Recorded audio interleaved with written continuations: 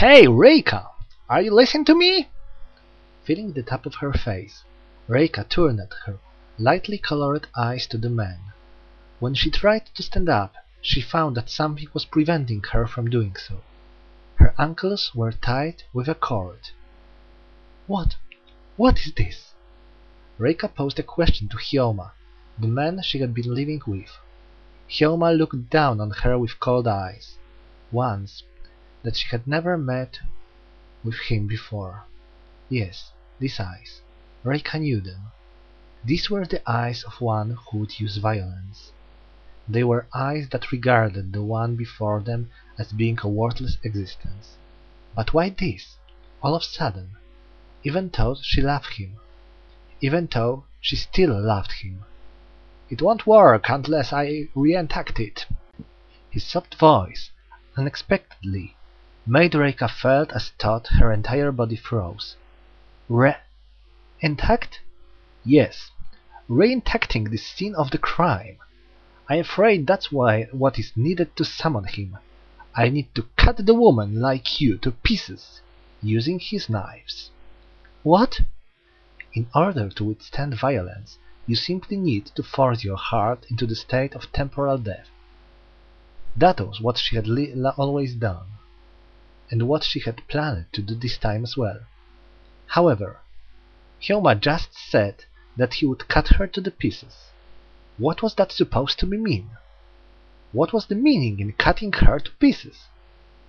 Alright, magic circle complete. The stench of blood, which any resident of Shinjuku would be used to smelling, made Reika's heart pound as she faced death. Not noticing the change in Reika, Hyouma raised his right hand, which he had strange tattoo, and began to chant strange words. Feel, feel, feel, feel. Let each be turned over 5 times, simply breaking asunder the fulfilled time. It's like spell, thought Reika. In spite of lack of any particularly disturbing content, a scream began to rise inside Reika. Let the silver and steel be the essence. Let stone and the archduke of contracts be the foundation. Let my great master be the ancestor. Rise the wall against the wind that shall fall. Close the 4 cardinal gates. Come out from the crown. Rotate the 3-branched road reaching the kingdom. Hyouma took up knife in his hand. Please don't. Her sense of foreboding turning into conviction, Reika spoke with the shaking voice as she took her head. Hyouma did not reply. The tip of the knife traced Reika's body, as thought lost. However, he was not hesitating, but deciding where to strike. It would be meaningless to finish her off with a single blow. He had to reenact those brutal killings, so he needed to slaughter her in the most painful way possible. Finally, Hyouma decided where to stop.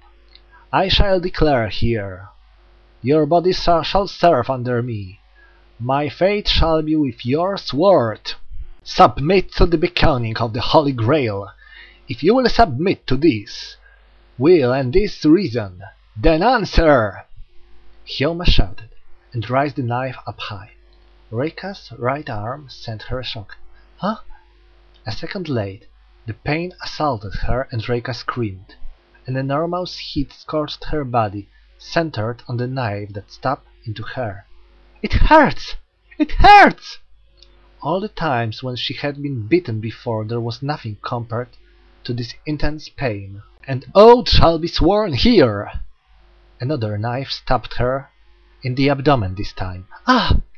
There was no shock unlike at first, but the pain multiplied. Reika, feeling her life flowing away from her, screamed words, ones that she had never thought of her entire life, overwhelmed her. I shall attain all virtues of all the heaven. I shall have the dominion over all evils of all of hell. He aimed at her and stabbed upper left shoulder. At last, the voice that she screamed for him to stop could no longer make a sound. For 7th heaven, a tenth of all 3 great words of power, Come forth from the ring of restraint, protector of balance!" A knife hovered above her head. In the instant she understood that she will die.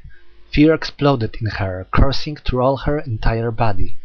No, I don't want this. She never wanted to die like this, in such wanton cruelty, in such despair. How many seconds on reprieve did she have until the knife was swung down? Must she accept her death within a span of 10 seconds? No! I will never want that. I don't want to die. I don't. No, no, no, no, no! As such, Reika went beyond her own limit. A knife has been driven through her right palm into the concrete floor. She grasped the blade, pierced her hand. Gathering all her strength in her body, she pulled it out and thrust into Hyouma's face. Having been enduring the pain of the spell, he stopped the incantation and screamed as pain suddenly assaulted him from the outside. "Et!" Spewing out of the sounds that no longer formed into words, Reika brandished the knife again. Hyouma glared at her with hate and let off a strong kick at the pit of her stomach. Unlike the pain of having a knife sticking into her, this was a shock that suspended her vital activities. Reika tumbled to the edge of the magic circle. She was, like anything, vividly conscious, perhaps due to the intense pain. There was no change in magic circle. It still not even glow. Does it have to be 5 people dead? Or do I have to go and kill 13? Shit, this is such pain! Hyouma stamped his feet as he tore at his hair. Blood spilled from Reika's mouth as she watched.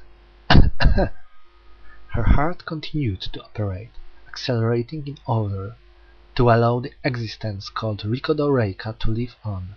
However, the pain had long ago branched the limit permissible by humans. Little by little, she knew that her bodily senses were being lost.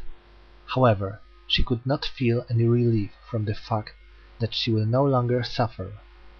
Reika's life was flowing out of her with every second.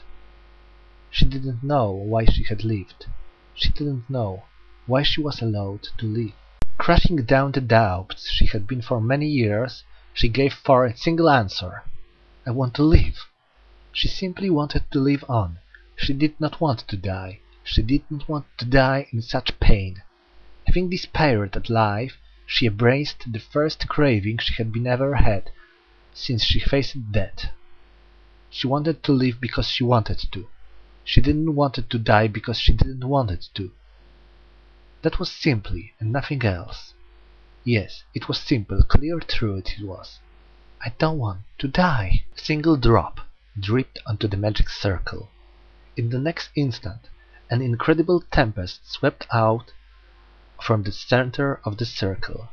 Hyouma could sense it. It was outrageous swirl of prana, journeying through the obstacles, and an uncommon monster will make it advent into the reality. Is this? Did I do it? The voice of the Magus shook with joy. You want to live, right? It was the lovely and very clear voice of a young girl. That voice spoke, not to Hyouma, but to Reika alone.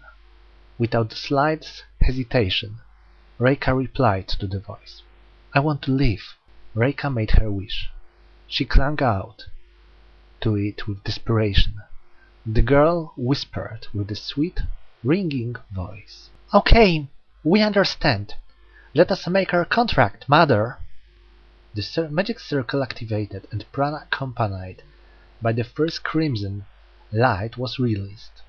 Reika was captivated by this fantastical scene before her, and Hyouma, unlike before, expressed his delight and with assured response. Did it work? I did it! All right, I did it! The clear voice of the girl reached Hyouma as he danced around. Question. Are you the one who called for us? Hyouma was dumbfounded by the voice which was so far beyond his expectations. After all, he had been extremely sure that the most cruel murder of all couldn't possibly be a young girl. What? How? Do I did something wrong? Hyouma was bewildered by the girl that came out of the circle. Her silver hair was dense and rather short, and her pale, icy blue eyes gazed at the Magus disinteressedly.